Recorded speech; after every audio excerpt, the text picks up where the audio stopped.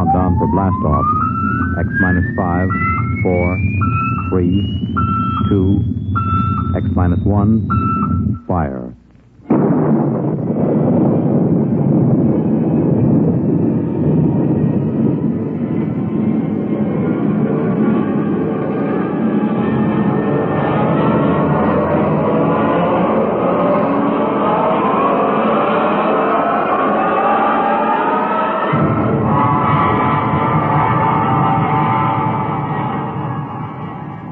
From the far horizons of the unknown come transcribed tales of new dimensions in time and space.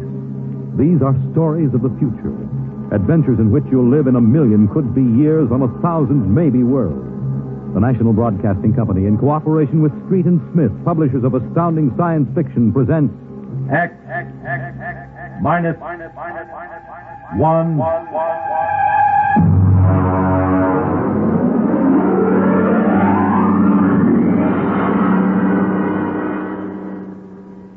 Tonight's story, Hello Tomorrow.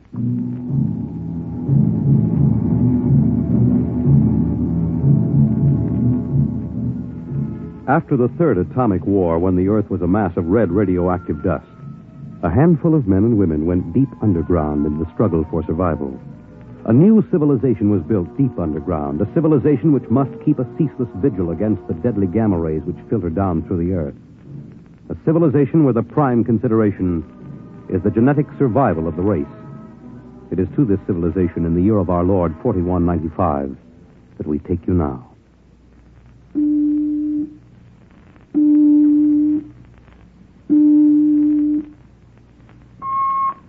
Professor Lois Burton? Yes.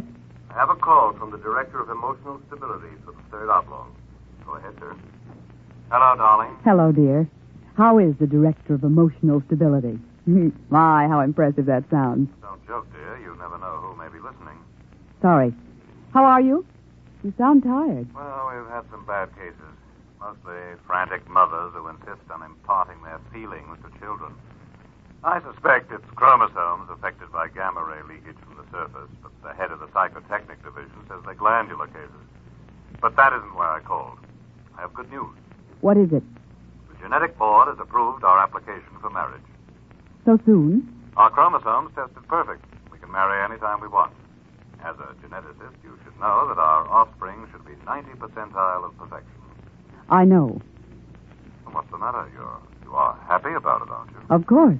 Terribly happy. I'm coming right over to the lab. You'll have to give me some time. What's the trouble? No trouble. You know that genetic survey I've been working on? What about it? Well, I've finally gotten permission to study an actual living case, a specimen of imperfect genetic transmission. Really? They're bringing him, or it, up from the condemned cages on the lower level. You will be careful. There's nothing to be afraid of. The specimen is XJ12. It's been studied before many times and is quite well trained. Oh, there's my door signal. I'll have to hang up, darling. See you later. Yes? Professor Burton? Yes. I'm from the Phylogenic Institute. Oh, you brought my specimen? May I come in? By all means.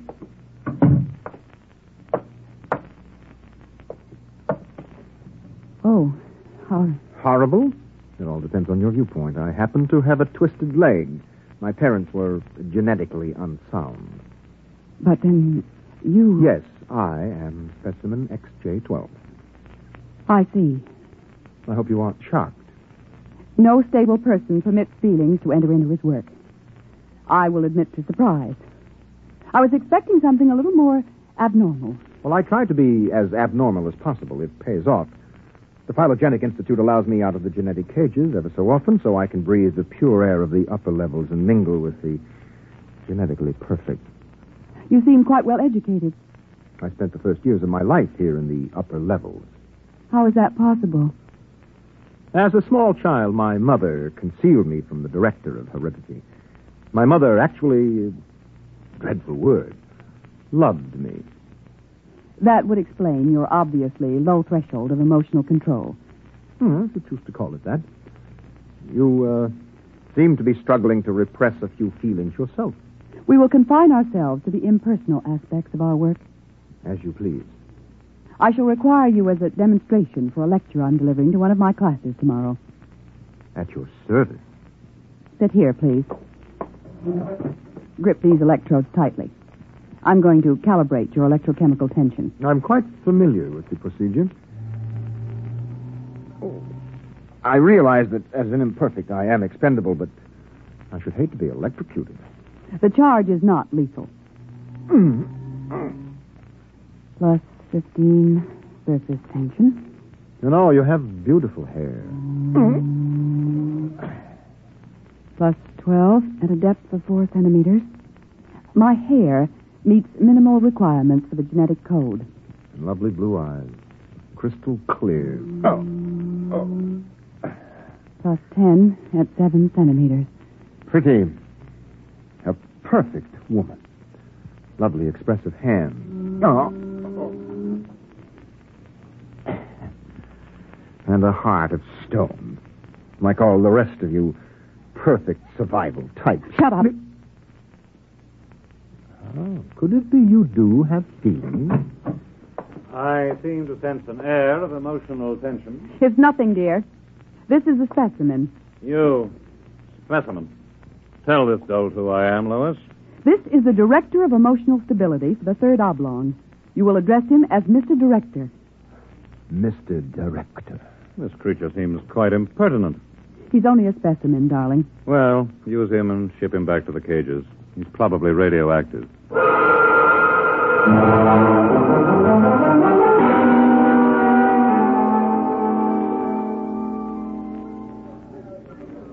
Attention, attention.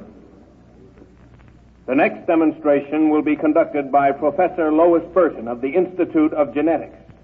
Her topic, the probability of radioactive damage in the chromosome heredity of imperfect non-survival types.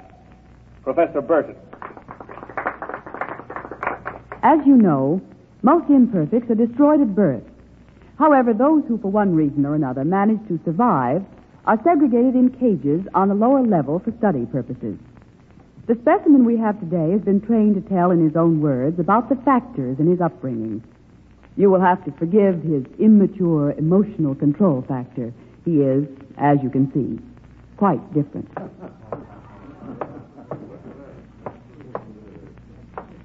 Specimen XJ12, you will proceed, please. Thank you. My mother was a psychotechnician in the Fifth Oblong. My father was an historian specializing in the records of pre-atomic surface culture. In the earthquake of 2170, apparently some hard radiation filtered down through the tunnels and penetrated the Fifth Oblong. The effect on my hereditary factors is quite apparent in this twisted leg. My father taught me in the last days before he was executed that every human personality is born with certain inalienable natural rights.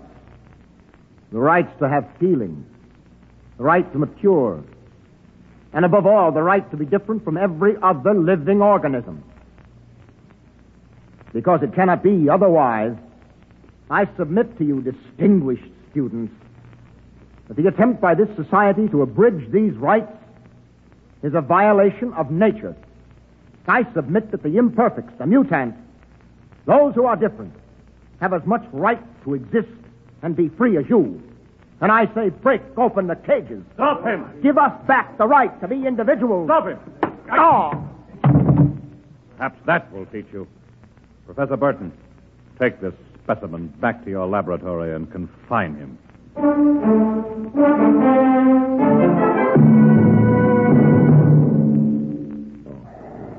Hold still while I bandage your head. Oh.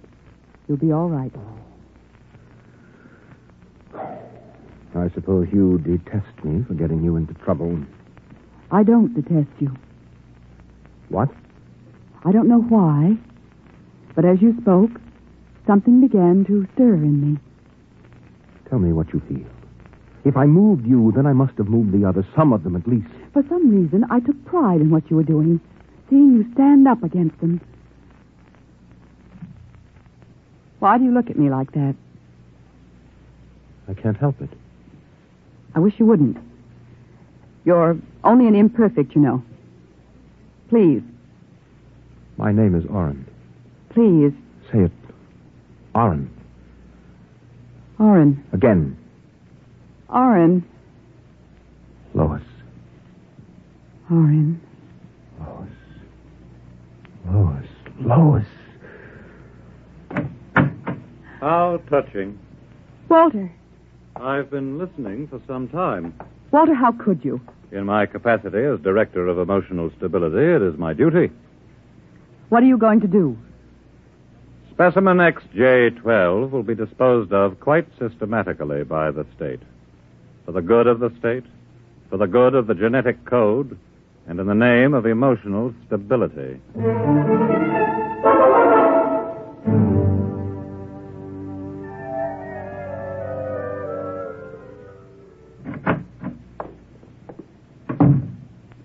Walter, I have to talk to you. Go right ahead. Walter, you mustn't destroy him. The specimen? Why not? He's emotionally unstable. You have to expect irrational behavior. Aren't you forgetting something, my dear? That you were responding in much the same manner? Or had you forgotten? You see, I'm having him liquidated for your sake. He has an upsetting effect on you. Then send him back to the cages. But don't kill him. You speak of destroying an inferior creature as if it was something unethical. Walter, please, for my sake. I understand that you have entered a plea for postponement of marriage at the Records Bureau. Yes. I was too upset to go through with it. It came as a great disappointment to me. I'm sorry. I was hoping that, linked to a stable personality such as mine, you might settle down. If you were married to me, I might even be persuaded to send him back to the cages instead of having him destroyed. Think it over. If I refuse? The choice is yours. Well, my dear? Perhaps you're right. I am. I suppose I ought to be rational about this. After all, he's an imperfect. I'm glad you've come to your senses. When can we be married? Tomorrow, if you like. The sooner the better.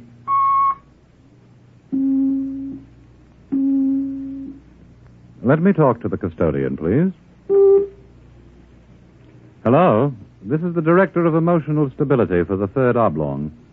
I would like you to cancel the execution of specimen XJ12. Turn him over to be remanded permanently to the genetic cages. You'd better go. I'll pick you up in, say, an hour, and we'll make plans. All right? Yes. Yes, of course.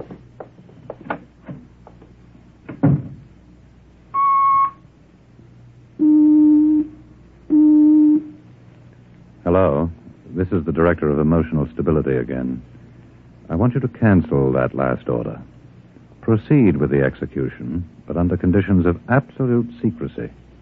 No, don't use the lethal chamber. Take him through the upper level to the tunnels. Yes, I'll issue a pass for the radiation checkpoint.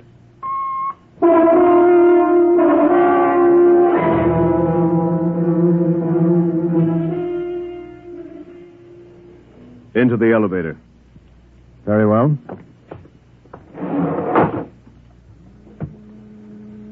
Why are we going toward the surface? The cages are on the lower levels. Radiation check. I've never done that before. New procedure.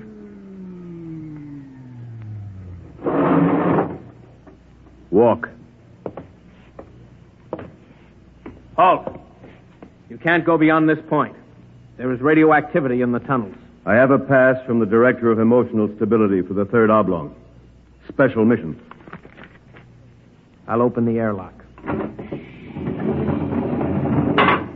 March inside.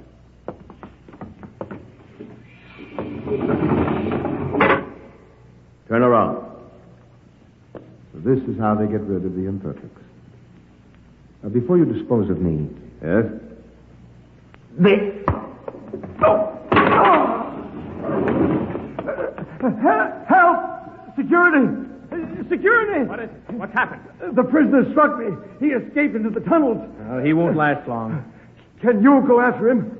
I could send a robot, but it isn't worth the trouble. There's no way back from the tunnels except through here.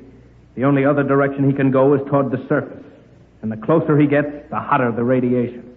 No. I think you can consider your prisoner officially dead.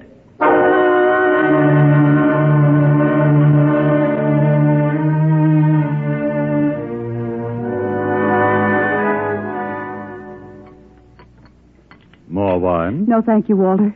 You look very beautiful, my dear. Very beautiful. Thank you. The wedding will be a small affair. The director of endocrine control, the chief of the security guard. Walter, Yes? was he returned to the cages? Oh, now, why must you spoil it? Was he, Walter? Well, as a matter of fact, there was a little difficulty. Difficulty? Yes, you see, XJ-12 escaped. How? Where? He struck a guard and ran off into the tunnels. The tunnels. But that's sure death. He's free to return any time he chooses. Now, don't become upset, darling. You planned it, didn't you, Walter? Stability, darling, stability. Stability. Here's what I think of stability.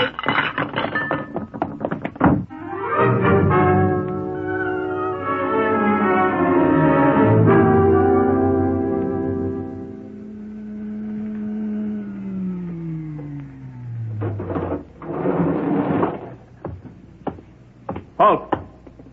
State your business. I'm Professor Burton of the Genetic Institute. You can't go into the tunnels, Professor. You'll have to let me by. I'm the fiancée of the Director of Emotional Stability. Oh, I suppose you're after the one who escaped? Yes, He's quite dangerous, I understand. I'm well armed. Wouldn't it be better to send a robot? I'm quite capable of handling him. He was my subject. All right, miss. It's your risk.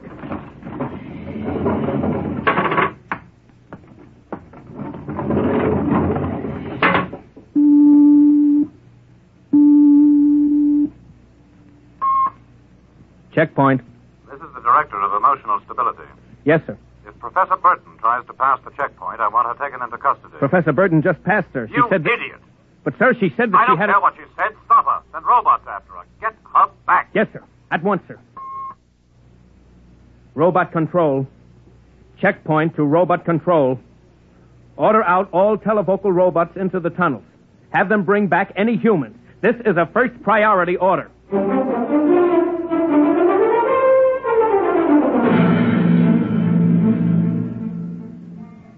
Oren! Oren! Oren! Oren! Oren! Oren! Oren, where are you? Oren! Hello? Oren! It's Lois! This way. Behind the rock. Over here. Oh, darling, darling. Lois. Lois, why did you come here? It's suicide. I had to. Oh, darling, are you all right? So far. You've got to turn back. Give yourself up. They'll kill You me. can't stay here. The radiation is +4 at this point. It gets worse as you approach the surface. Lois, darling, go back. What will you do? I'm going ahead. But you can. I can. I'm going to the surface. It's certain death. Not even the robots can survive it. Well, at least I'll be the first human in 1,100 years to see what the surface of the Earth looks like. Come back with me. No, Lois. Then I'm going with you. Lois. Don't try to stop me, darling. There's nothing to go back to now. Nothing but Walter and emotional stability. You really want to come with me? Yes. You know what it means. I don't care. My mother used to believe there was a life after death. A place called heaven. We'll believe it, too. Oh, no, Lois, I can't let you go. Oren, I love you. See? I know how to say it now. Say it again. Oren, I love you. What is that? It sounds like... Oren, it's a robot patrol. They're looking for us. All right, come on. This way.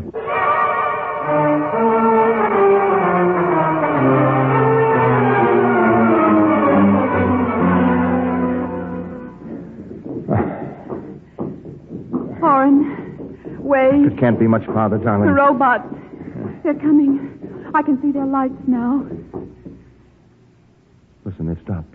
The lights are swinging round. Oren, they see us. Come on.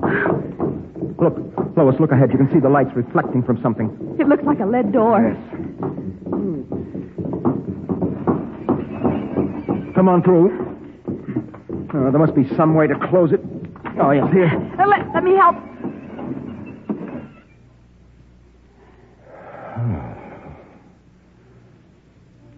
Well, they won't get through that. It's solid lead.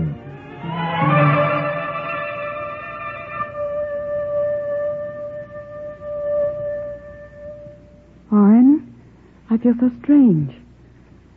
are we? I don't know. Look. Up there. A huge round light.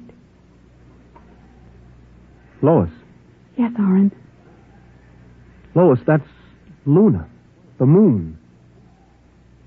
We're on the surface. How strange and red everything looks. How it glows. It's the radioactivity.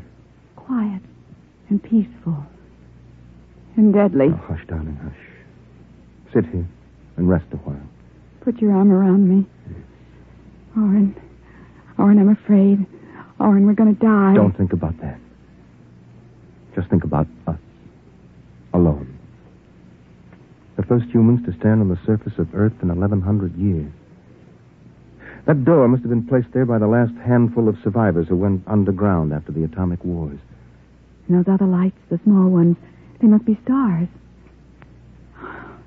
Oren, I'm so tired. Go to sleep, darling. Put your head on my shoulder and sleep. Hold me, Oren. Hold me very close.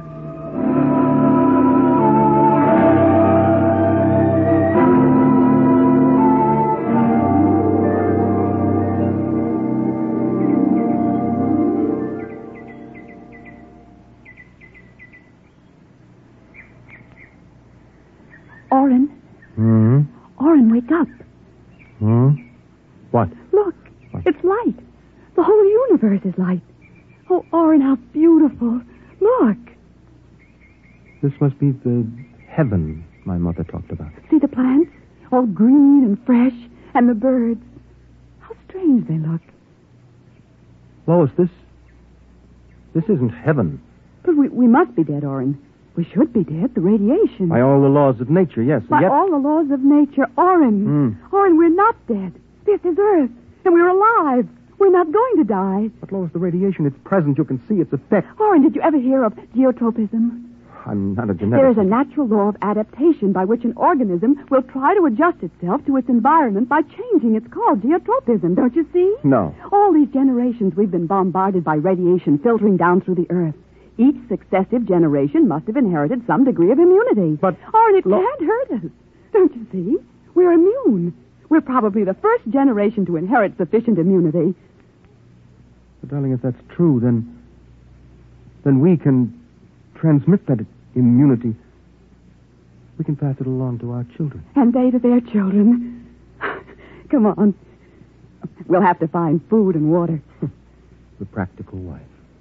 Wait a minute. What are you doing with that rock? I want to scratch something on the outside of this lead door.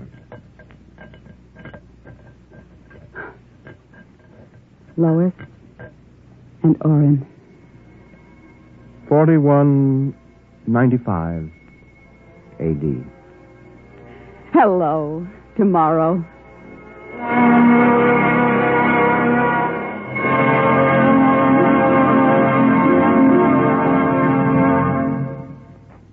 You have just heard X-1, presented by the National Broadcasting Company in cooperation with Galaxy Science Fiction Magazine.